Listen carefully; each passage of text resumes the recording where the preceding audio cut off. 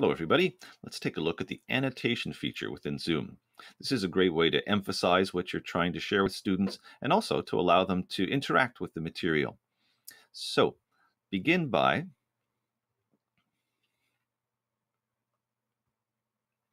the annotation feature becomes available as soon as you start sharing a screen. You won't be able to find it before that. So let's say I'm sharing a lesson with my students on grade 9 science, the electron orbiting an atom. So I could be trying to emphasize something in this lesson and I want to draw on my screen. So I can find those controls by going up to the top. So in the screen sharing mode, I go up and touch the green bar at the top that brings down the controls. And now I choose Annotate. So this brings up the annotation bar. And I can move this around the screen just in case there's a more convenient location for it.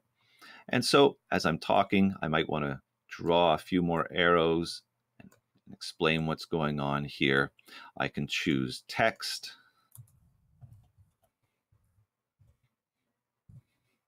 That will appear for the students. Now, when you're using the annotation features, you can't interact with your PowerPoint slide anymore.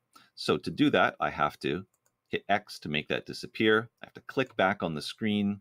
That brings up the controls to the PowerPoint again. And now I can advance the slides and continue my presentation. Now, if I go to a totally different slide, you'll notice that my annotations are still there. The annotations are attached to the Zoom window itself. So to get rid of those, I have to go back to that annotation control bar. And this is the control that I should have used before. It looks like the trash can.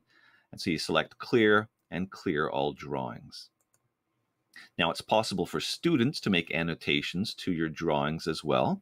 And so you need to make sure you want that to happen. So over at the top, under the More option, there is control for that. So you can disable annotation for others. So if you don't want students vandalizing your screen, then you can select that option, and now they can't.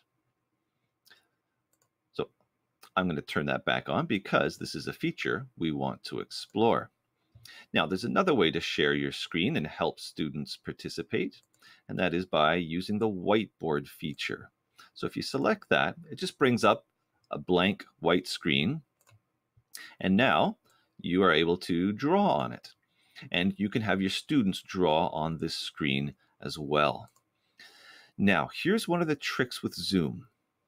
The controls for the way to find the controls for participants in your meeting is different from what I just showed you.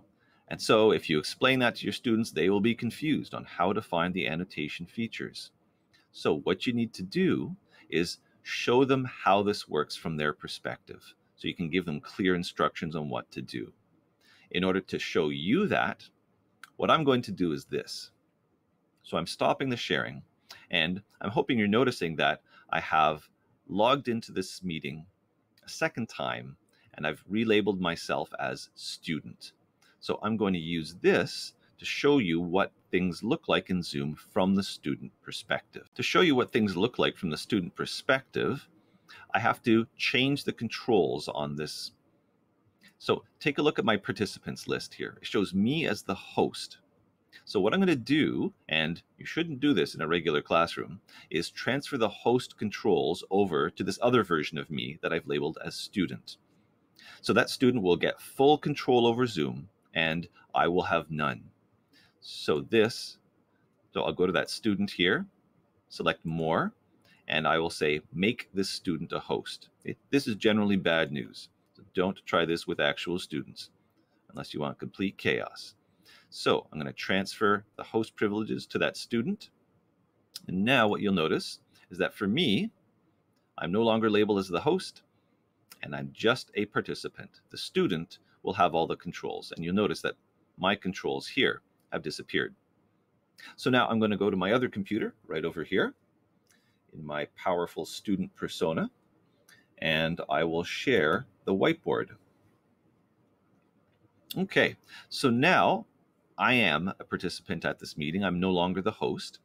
And if I look at the screen that's being shared with me, I see different controls at the top. It says you are viewing student's screen. And then it has a drop-down menu, View Options. So this is where students will find the controls for the annotation feature. And unless you explain this to them carefully, they will be very confused because they will be looking for controls down at the bottom of the screen, which is where they are used to finding them as a participant. So I go to the View Options, I select Annotate, and now I have the same annotation controls as what you saw before. So I can draw, I can add text, and so on. And if I clear, luckily, I'm only clearing my own work and not the work of the teacher or the rest of the class. So that type of clearing power lies with the person who's controlling the meeting. So that's a quick look at the annotation features, and I hope you find that they help increase the level of interactivity with your lessons.